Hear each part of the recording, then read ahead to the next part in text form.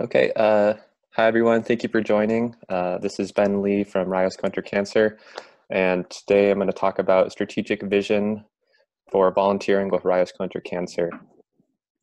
All of us, I think, share a passion for patients and a special place in our heart for trying to address health disparities where they exist not just domestically but around the world. And we see an opportunity right now for improving our efforts against cancer care.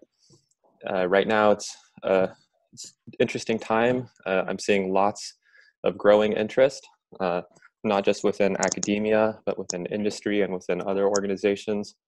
Rayos Contra Cancer has a special niche in being able to help with radiation oncology development, which we believe contributes a big part of the picture in improving patient lives. So I'll start by asking, why do you do what you do? And this isn't just a personal question, but this actually is a question I've had to ask about Rayos Contra Cancer. And so today I'm going to go over, why does RCC exist? What is the problem we're actually addressing? What are the ways to approach this problem? And amongst the sea of possibilities for how we could tackle cancer care, what is RCC's path and strategic vision? I'll show a bit of a personal narrative in reflecting upon organizational versus individual activities, and then review Rayos Contra Cancer progress, how we can all work together, and a roadmap forward where I'll define success for the next 6 months, for the next year, and a 5-year vision. Finally, I'll conclude with some roles that we can play together and a farewell. So the first question, what is the problem we are trying to address? How do we improve the radiation experience, including treatment timeliness, quality, and affordability for as many people as possible in limited resource settings? Everything that we do is trying to address this problem. And imagine a billionaire approaches you and says, I admire the problem you're trying to address. How can I help you? What would you tell this person? This was an interesting question that I hadn't asked myself, because a lot of times we think in terms of budget constraints. But really, if we could do anything, what would we do? So here are ways that we can approach the problem. There are many ways. There's probably no single best way, but I believe that establishing a framework will help us understand what we are doing as well as what others are doing. So in consulting, there's something called the MISI framework, mutually exclusive, collectively exhaustive. And it's a way of categorizing all the different approaches in an exhaustive way. So how do we improve the radiation experience for as many people as possible? Well, we could focus on clinics, we could focus on human resources, or we could focus on the health system infrastructure. In clinics, you can focus on hardware, software, marginal costs, fixed costs, and then the branches continue.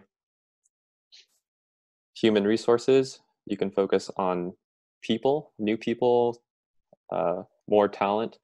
You could focus on the specific licensing training or residency training, or you could focus on ongoing training, increasing number of opportunities, decreasing the cost, and improving the quality.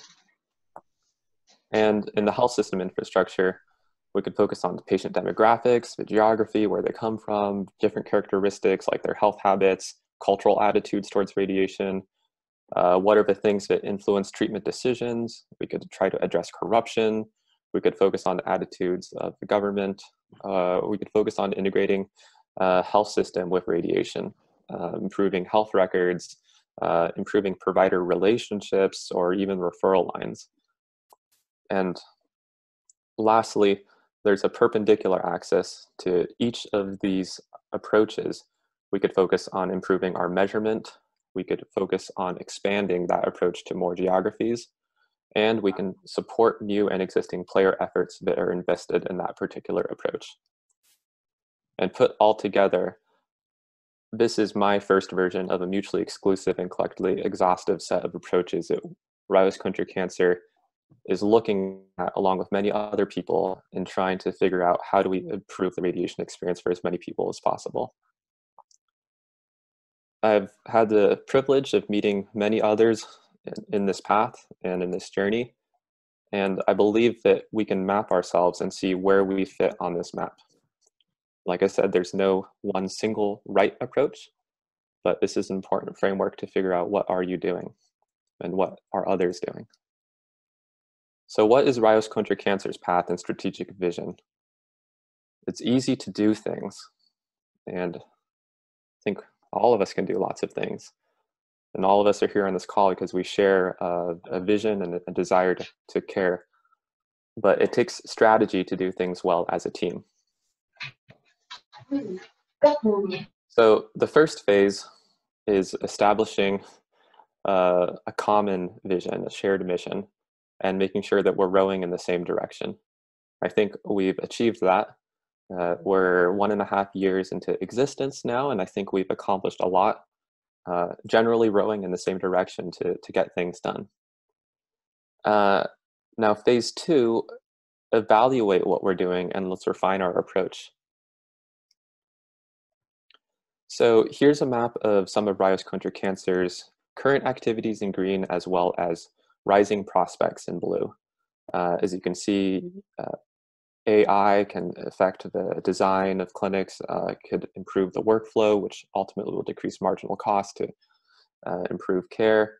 We're partnered with Radiating Hope and trying to do what we can to decrease the costs for requiring old equipment, which can be used to help clinics. And then some of my medical physics co-residents have very interesting ideas for new QA tools or innovative things that could decrease the cost. In human personnel, we've built programs for radiation oncologists, for medical physicists, some that focus on residency programs, and others that focus on continuing medical education or ongoing training.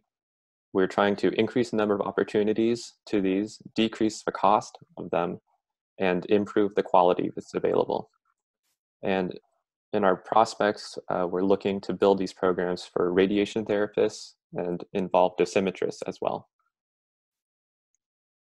And lastly, in the health system infrastructure, this is probably where we've touched the least on, probably recognizing our own limitations of it. It's hard to really understand what's going on unless you are there in person and immersed, and a lot of what we do is remote. But I do believe that we are affecting the attitudes, at least, of providers for encouraging high quality technique. And in the future, as our advocacy grows, we may affect clinics and governments. And so I showed this to someone, and they said, wow, this sure looks like a lot of different things you're doing. But it looks like your strength is kind of right here in education and training. So why are you spending time focusing on the other things? Wouldn't it help more people if you spent that same energy just reinvesting it into your education and training and making it better? And if your ultimate goal is to improve the singular outcome, improving the radiation experience, should you focus on what you do best? And then I was challenged, are you deviating from your goal with random individual activities? And my mind was blown. All this time I'd been thinking that everything that we're doing, rowing in the same direction, working towards the same goal was a very strong approach. But if we really treat this like an organization, almost like a company with a business mindset, that we are trying to improve our singular objective, then maybe we need to refine our approach. And here's where I learned about organizational versus individual activities and recognizing the difference and strength of each. Rather than trying to take many different paths at once, this organization could focus on a singular path and really blaze it. And this is the path that I think we are suited as an organization to really go forward. And So what is an organizational activity? It's specific roles with step-by-step instructions. You're hired as a job and you're given a list of responsibilities, and your roles work in synchrony and synergistically. Whereas individual activities, no one is commanding you. You're a free-spirited explorer, although there's a risk of some of your actions being redundant, poorly coordinated, and not working in synchrony. Now, there's pros and cons for each of these. For an organizational activity, you can achieve mechanical efficiency. You have that cog in a wheel structure, and if everyone cooperates, you can move fast and far. The con is that you feel like a cog in the wheel. It could be lack of individual inspiration, it could be burnout. And I think this is common in the corporate world. As for individual activities, some of the pros is lots of creativity. What you choose to do is 100% aligned with your interests, and you can bring ideas for innovation and new opportunities. The cons are that it's limited by just yourself, your individual efficiency, and it may not be structured towards a clear goal. Your interests may overshadow those team goals. No one's disciplining you towards a specific metric. And I asked myself, where do I sit? And I sort of put myself right here. I spent a lot of time on Rayos Contra cancer, but I'll admit that a lot of this is very individually gratifying. And I might spend 30 minutes just talking with a physicist or a radiation oncologist in another country, not necessarily because it's accomplishing something, but it's personally rewarding, and I feel like I learn new things. And then I was asked, where would you propose volunteers sit? And I think I would put volunteers in the middle, a balance of organizational activities and individual activities. So here's the mission command. And this is a phrase that I learned from the military, which is actually a very successful example of organization. And applying this to Rayos Contra cancer, I believe, can help maximize our mission. Education and training programs. We create, administer, and measure longitudinal curriculum programs to clinics with functioning medical equipment, but gaps in education and training. RCC is the only certified RAD-ONC program of Project ECHO, which is a tested model for using telementoring to empower medical experts in underserved communities. Our programs connect our pool of volunteers who are experts to cohorts of clinics who share a need for specific medical education and training, and the experts work together to improve the quality of treatments provided at each center. We facilitate multi-institutional collaboration. We mobilize medical professionals and students, and we incorporate cloud-based technology in our initiatives. So if someone asks you, what's the thing that Rayos Contra cancer does the most? This is the one slide you would show them. We had many different branches of ongoing things, but if we are going to really focus and build mechanical efficiency, I believe we should focus on this. What have we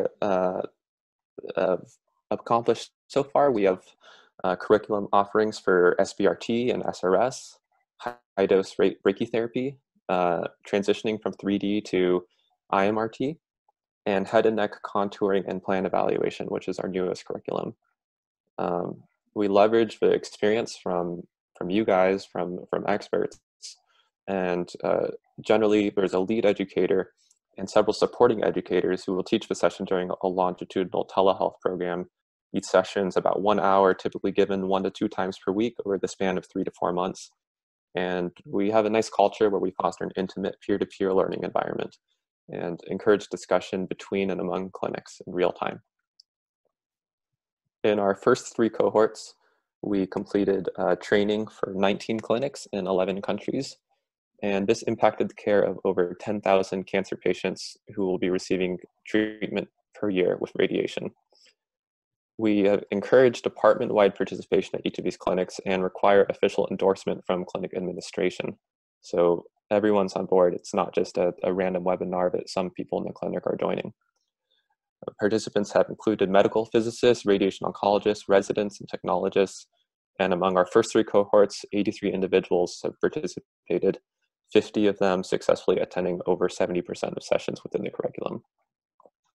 Every curriculum has demonstrated improvements in all of competencies that we've measured based on our pre and post-training participant surveys. And coming up is cohort 4, which actually just started yesterday, and cohort 5, which is looking to start in March.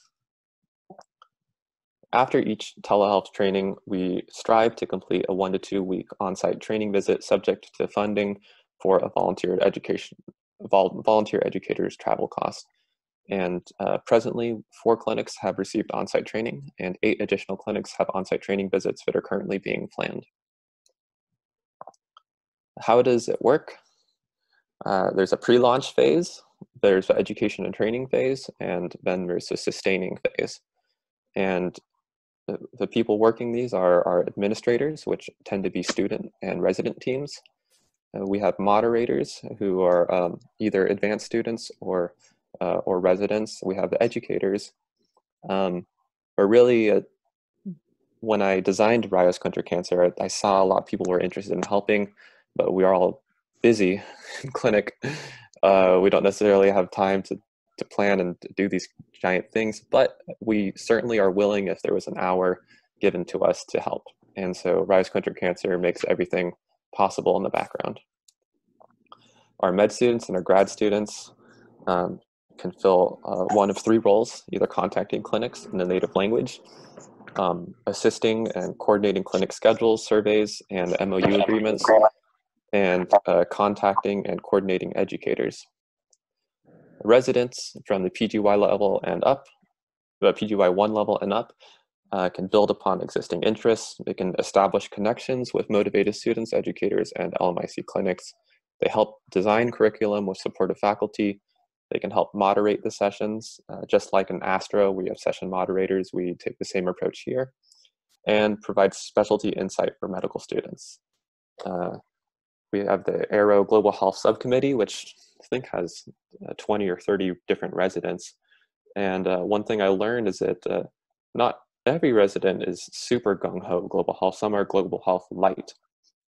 And so here we have an option for those global health lights, where even signing up to moderate 1 hour in a curriculum could be helpful. And then the global health heavy, you could help lead a curriculum. And as you see with our structure, each of these structures could be scaled to new regions. And then we have the educators who help either remotely or with in-person education and training. They can build teaching materials when we have new curriculum, and deliver 1 hour education and training sessions. The on-site training would be 1 to 2 week training visits after the remote training blocks. For those who are global health heavy, they could lead curriculum design and help or review the presentations of other educators.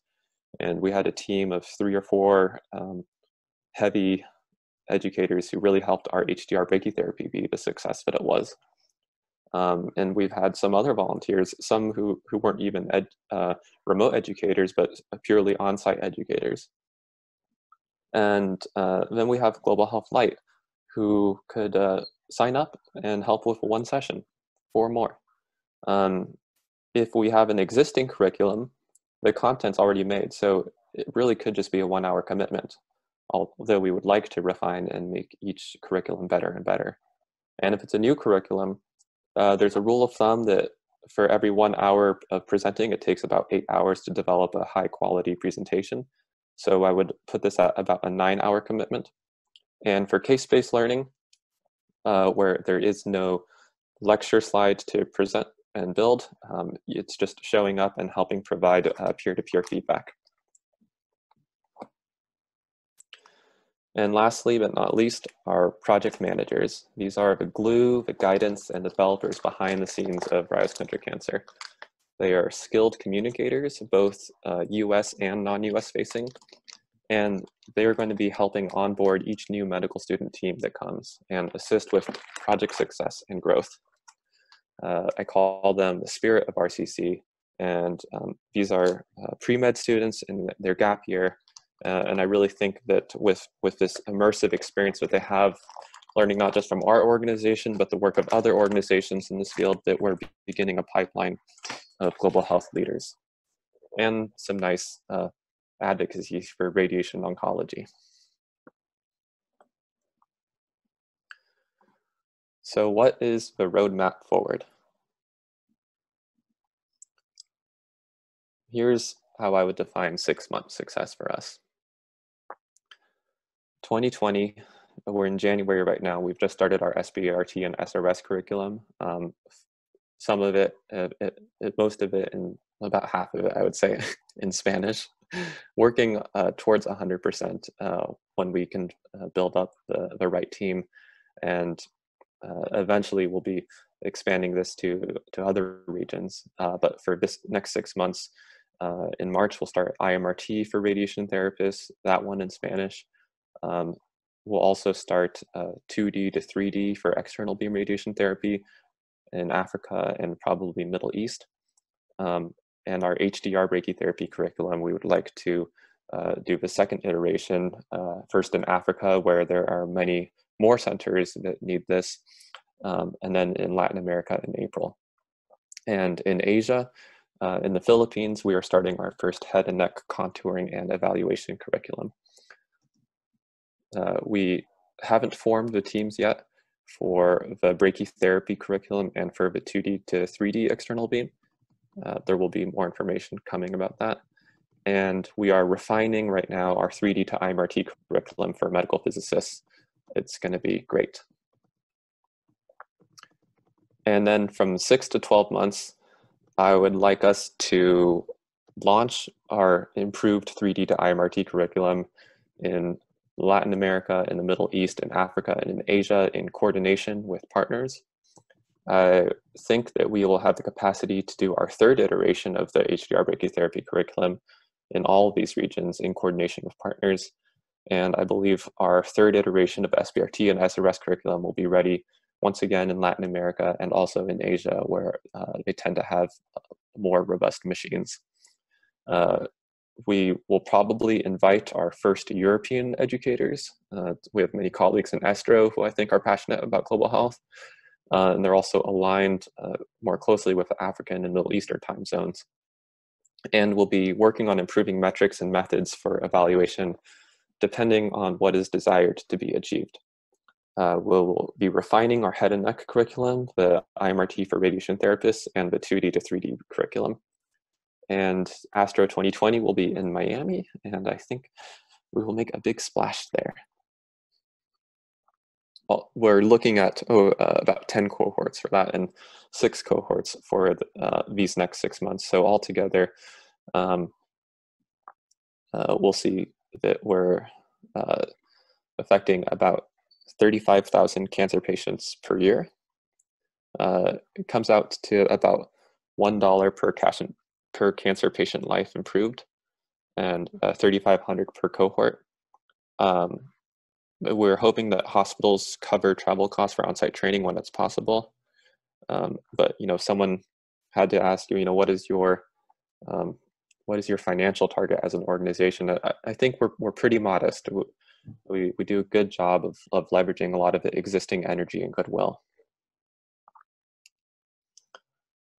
And secondary goals, implementing artificial intelligence, establishing center familiarity with using Prono for cloud-based collaboration, which can help with data collection and collaborative research studies, and equipment needs assessment to help Radiating Hope match donations. And lastly, we're creating a lot of content. And I think there's a lot that we can do with this, including but not limited to disseminating training videos and resources through partner and social media avenues, and crowdsourcing RCC volunteer experiences for public-facing campaigns. There are a lot of people that want to help these patients, and they're not just health professionals. And I think we're in a good position to try to increase this awareness. So by the end of 2020, with 16 cohorts, as I said, we will be affecting over 35,000 cancer patients being treated with radiation each year. And I think we can march on forward and really drive this number pretty high. In 5 years, these are always hard interview questions, you know, where do you want to be in 5 years? But I think we can get up to 750 cohorts per year, conducted regionally by the centers themselves, RCC centers of reference. No clinic in the world should have education and training be the barrier to delivering high quality care at this time. And radiotherapy will be recognized as a low cost, high impact investment and supported by those outside the field of radiation oncology. I believe we will improve incentives so it supports forward radiotherapy development. And our Rayos Contra Cancer graduate clinics will be among the best clinics in the world. And they will have established training programs themselves to multiply the effect. We will have full-time Rayos Contra Cancer positions. We will have many RCC medical student chapters rising against cancer globally across specialties, not just radiation oncology, but we can take this approach and apply it for head and neck surgeons, for urologists, for medical oncologists, etc. And we can specialize as a broker for solutions to implementation. We are not the big fancy labs developing the things, but we will have a vast network and we will be good at helping bring things that can help people to start helping people. I think we will direct a new wave of low middle income country collaborative research groups. There's so much research to be done and lots of people want to do research. So I also see this as low hanging fruit. And each Rayos Contra Cancer volunteer can maintain relationships with partner clinics for lifelong friendship, professional and personal growth. I think this is what makes it really meaningful to us. And I think we should hold on to this, and I think we can. So an organization with happy, successful volunteers will be a better organization. I don't think it's a bad idea to encourage the individualism that each of us brings. But with organization, we will be able to provide guardrails and let people run with it. And I will be sending a link to roles after this meeting. Feel free to share both this presentation and the invitation to volunteer. As far as individual activities, there's too many good things to list. Have to take a look at who's on this call. But we have some superstars on here. And I really feel like our fresh take on global health, our close relationship with industry, our camaraderie and intelligence can modernize approaches to global health disparities. It's an honor to be here with you all today, and I hope we can continue to communicate. I don't want to really be an organization that is always asking for money, but we had a lot of people who wanted to give money, so we made a donation page. And if you know other people or a special place in society that's looking to contribute to the mission, we currently are helping one cancer patient for every $1 that we get, which is a pretty good efficiency, and you can direct them to this page. If I think a lot of our volunteers feel this, but if you are new to the organization, this is our vision, our mission, our strategic priorities, and our values. Our vision is to inspire and empower new leaders to improve cancer care all around the world, working together on shared missions. Our mission, improve sustainable access to high quality, timely, and affordable radiotherapy for cancer patients in limited resource settings globally.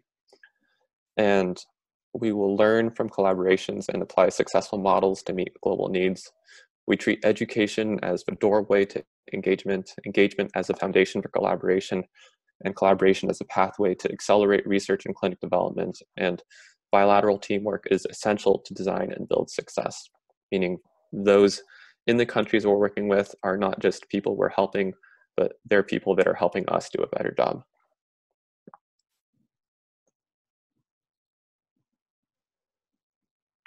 And here are our values: communication, humility, incentive alignment, synergy, not redundancy, outreach, and local input. And if I had to focus on one thing, it would be communication. Think that with so many people wanting to help, communication is the biggest barrier that's hindering immediate progress. Think if everyone knew all the specific gaps and all the specific ways that people could help and people wanted to help, those gaps wouldn't exist. So let's be excellent communicators to eradicate disparities that simply shouldn't exist. Thank you guys for coming tonight. We covered the problem that we're addressing, the ways to approach the problem, RCC's path and strategic vision, clarifying organizational versus individual activities. Hopefully Mission Command was clear of what we've done, how we work together, med students, residents, educators, and how our roadmap forward looks for the next 6 months, how I've defined success, and how everyone can go and be a little ray and shine. So thank you. And at this time, if there are any questions, be happy to take those.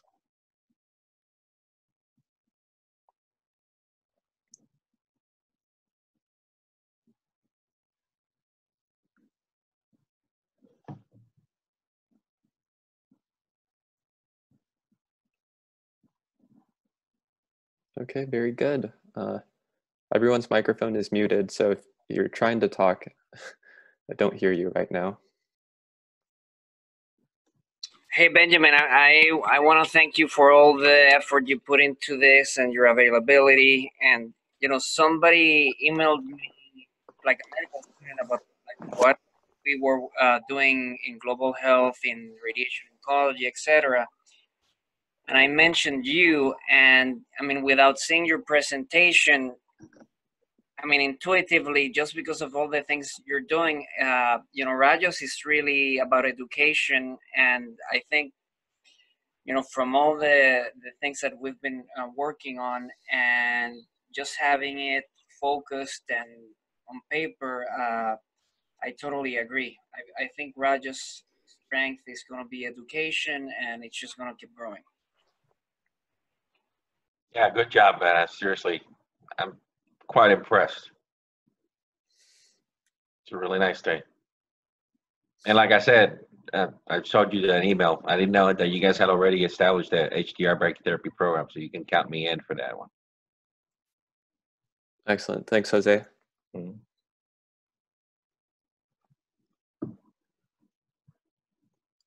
Thank you for the invitation, and we'll be in touch. But really, congratulations on this really great endeavor. No, thank you to everyone. Really, this I'm not the person to be thanking. You know, I'm not even an educator, so it's just everyone coming together to make this possible. But Ben, how hard it is for you to find funds to send people those follow-up visits after the cohort is done? Mm-hmm. How hard is it to get people over there to provide that support live training? We don't have a well hashed out model yet. Okay. We're exploring for the first time asking hospitals kind of at the onset of the training. Mm-hmm. So I said we have 8 visits that are pending. So I think 2 or 3 of those that hospital administration have agreed to pay, and it's just a bit of a month process for waiting. Mm-hmm. The double APM helped fund one of our visits to Zambia. I think Varian helped fund a visit to Nepal.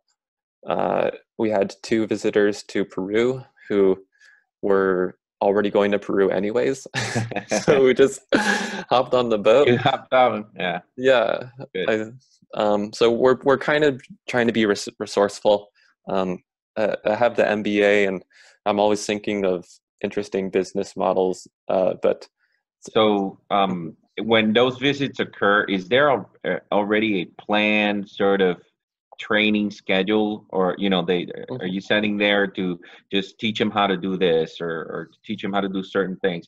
Is there something planned, or is it just when they get there, just ask the questions and they'll try to walk there? How is that training over there structured? Because one thing that came to my head was, if there is a structure to the training that the on-site people are going to do, since you have put all this thing together on the remote, you can think about structuring that training remotely too, with video conferencing, like having on a clinic over here set up whatever it is that could be used, hardware, software, but do it online too, the training itself.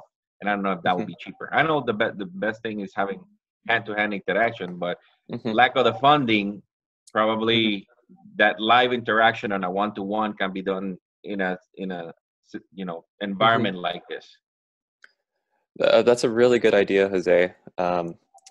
So to answer your question, we did structure the on-site training visit so that it works synergistically with the 3 or 4 months of remote training leading up to it.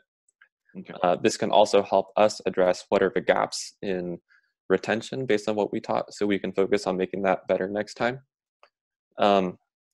I think really to have the strongest impact, we're going to have to develop a model for remote training and then on-site visit and then remote follow-up, and maybe keep going back and forth. And I haven't counted the numbers yet, but I think with the rising interest, even if one educator was paired with a clinic for the rest of the time, no educator ever needs to be trying to hop and handle multiple clinics at once. I think we can really get good at what we're doing and just use the foundation that we have. That works. Hey, Ben, I have a question for you. Where do you think the most pressing needs are currently in terms of volunteer work, like for the most recent stuff? Let's see. I think we are doing pretty well on educators. We could use a few more moderators, especially as we have more curriculums coming and I will be less available to moderate. Medical students, I think we're actually doing pretty good. We have a new chapter, so not just Vanderbilt now, but also Einstein Medical College in New York, and I'm here building a UCSF medical student chapter. UT Memphis is building a chapter. I believe Jefferson might be interested in a chapter too. So I don't have a set plan for how we'll fund the project managers for this coming year, but we're setting up the interviews, which will be happening this coming month. So a little bit of funding there, but really it's not a lot. It's a few $1,000s. Yeah, the project managers are really essential. They're kind of like my arms while I'm in clinic and residency. But I'm learning to be an efficient communicator and mentor. It's really gratifying for me. But I don't think this would be possible without these dedicated project managers. And as we have more and more medical students helping and people getting involved, there are going to be questions that come up. And so I'm going to train our project managers to train the future trainers.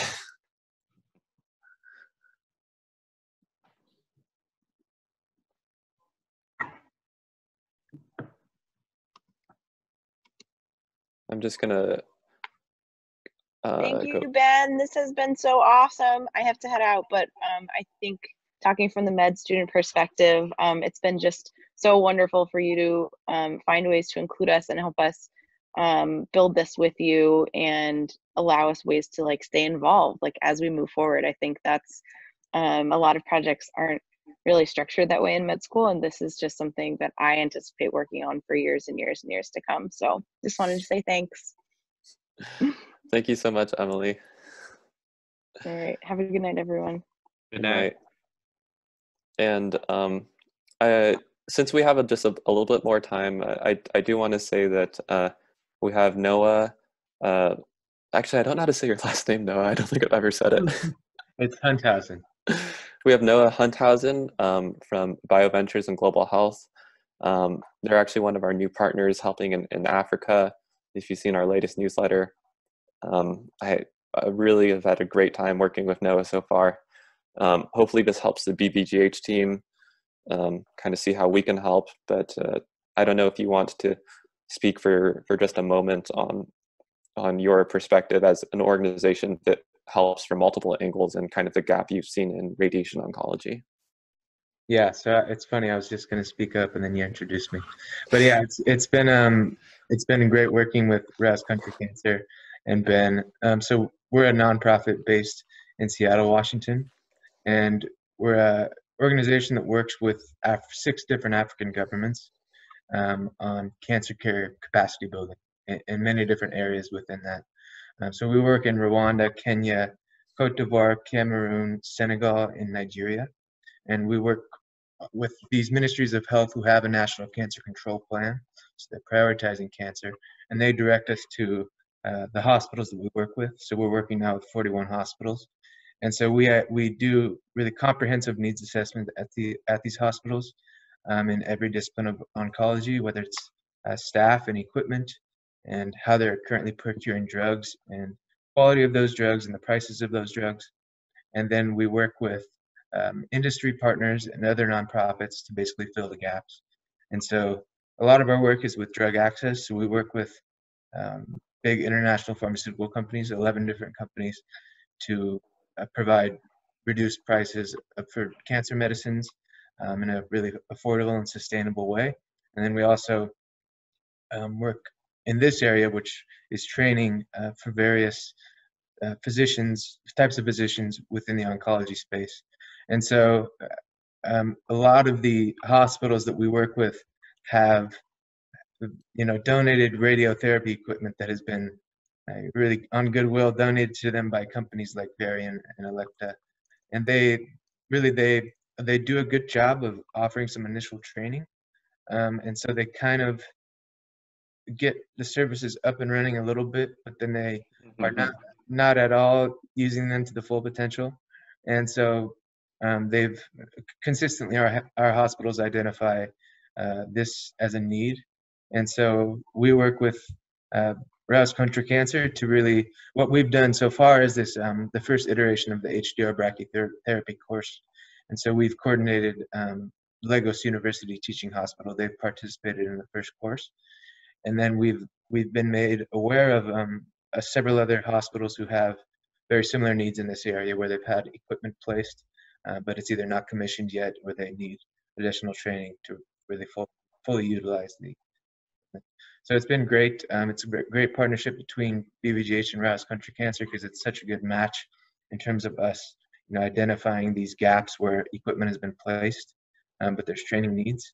And this is really right in Rayos Contra Cancer's wheelhouse. So it's been an exciting partnership, and I think there's going to be a lot more to come. Awesome. Thanks, Noah. Yeah. So, yeah, the need is real. It's relevant. It's happening right now, and it's kind of frustrating to see people really wanting to help. And so, this is what fuels me every day.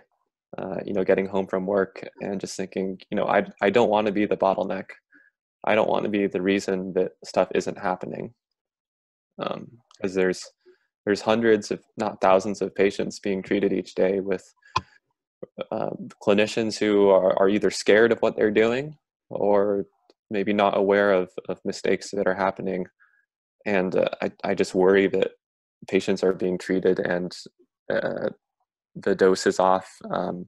They're not reaching curative treatments, and they're just getting toxic side effects, and that's the saddest thing. And the governments are spending their money. They're trying to help cancer, but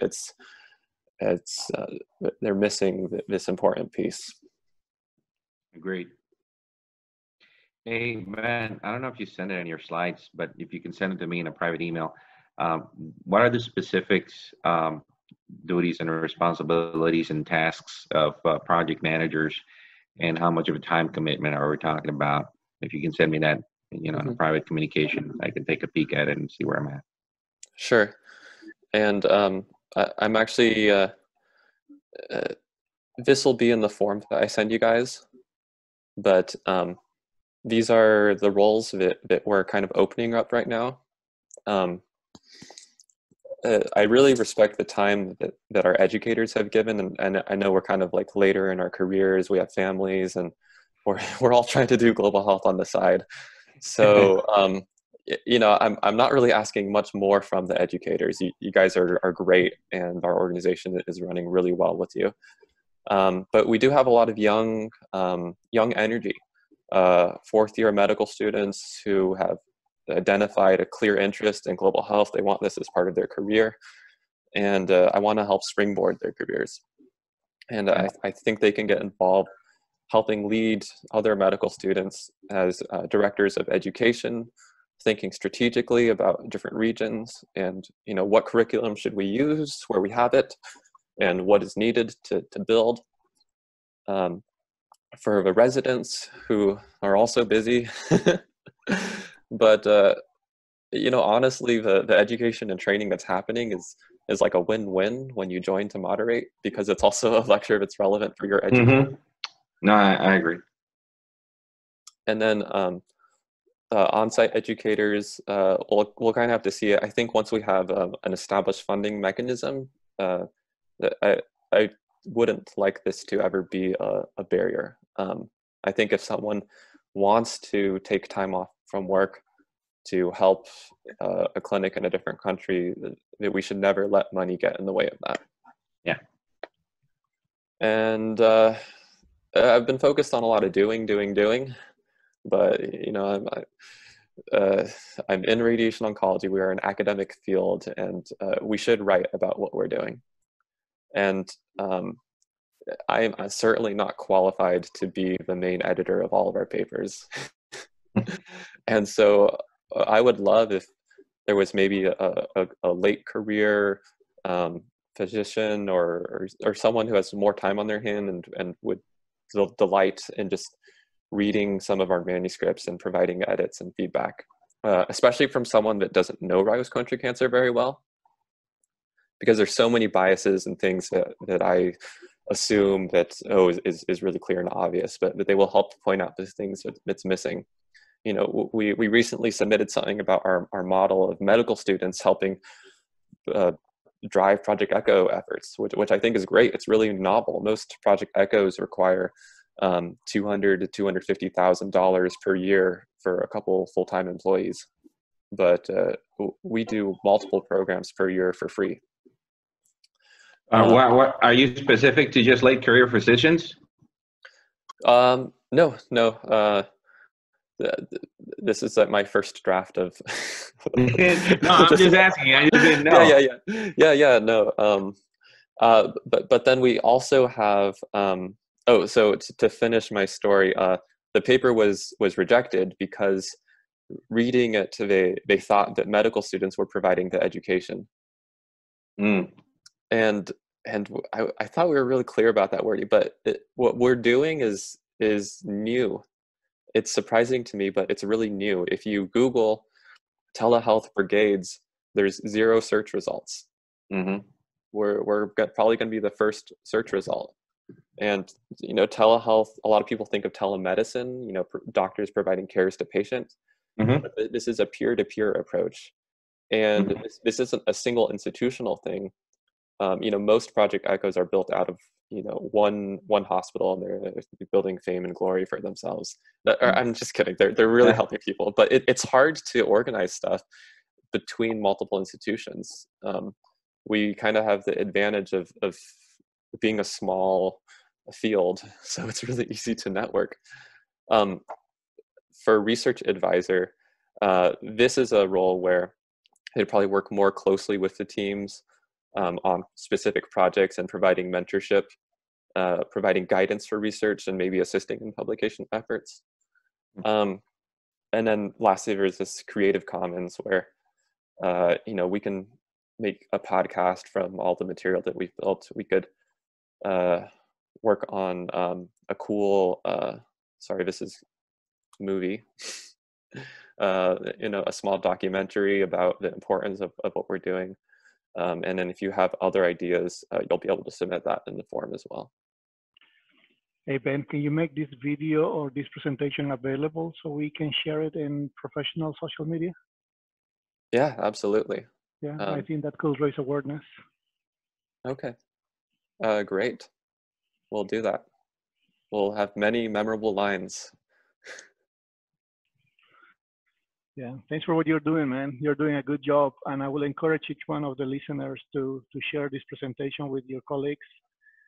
Most definitely. The more we can reach out to professionals in the field, I think this is a novel approach. Yeah. Okay, great. Yeah, well, I'll send an email that has a link to the presentation, a link to the video, and the volunteer form. And you guys can share it with your colleagues. And thank you guys. All right. You're multiplying the effect. Well, we're on a charge now. Yes. So, good night to everybody. This was really great. Ben, I'm sorry I was not at the meeting on Monday. I told Ramsey to send me the what was discussed and what the schedule is. And like I said, I don't know if you're already booked up with the HDR brachytherapy, but at least that would probably be my strongest suit. It's my area that I work more. So for the upcoming ones, I would mind you know, looking at what the curriculum looks like, looking at presentations and preparing presentations and whatnot, and seeing you know, even giving them. So let me know. Awesome. Great. All right. We will be in touch, everyone. Thank you so much for joining. If I didn't say hi personally, I see your name on the call, so thank you for joining. All right. Bye-bye. Thanks, Ben. Bye. Thanks, Ben. Thank you, Ben. See y'all later. Okay, good night. Bye, guys. Good job. Good job. Thanks, everyone.